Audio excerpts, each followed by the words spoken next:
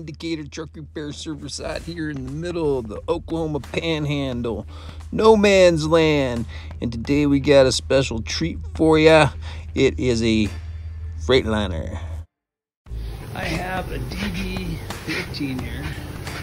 It's a 2013. You can see everything here but the bad part. So let's go ahead and get you into the bad part so you can see the scene of the scenes. Anyway, that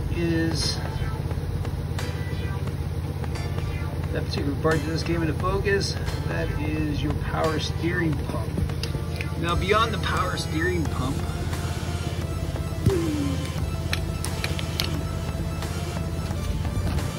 you will see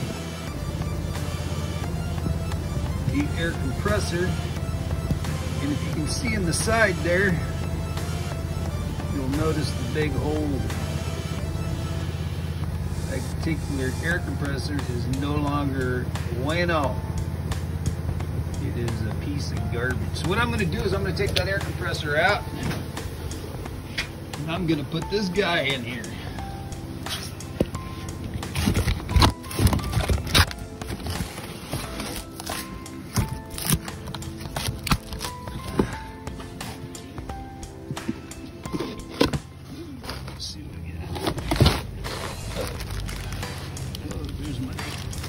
O-ring,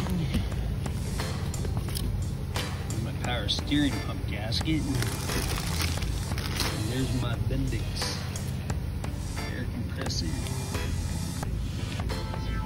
for the DD15. That's the fresh air intake, and that right there is the exhaust.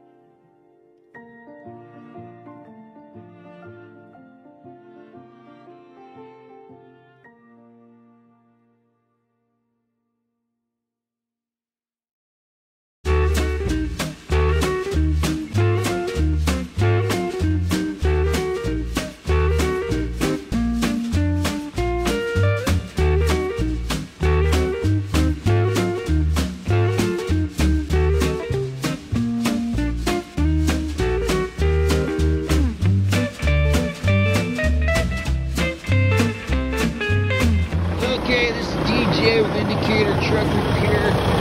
This is a Duckbill. I only turned the truck off.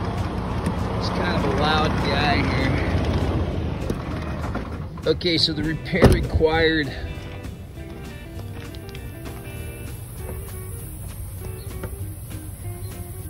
I can hear an air leak. Anyway, the repair required a new air compressor. There it is, brand new, ready to go. It's in its proper spot, attached to the power steering pump. And on the way out, we had to end up replacing the power steering pump reservoir because there was a brittle hose and it broke the reservoir. Got it laying around here somewhere. Anyway, then we went ahead and put everything back together, put new coolant lines on the air compressor, and got this baby going. She is ready to roll down the road and go, go, go. Anyway, have a good day. This is DJ from Indicator Truck Repair. Aloha.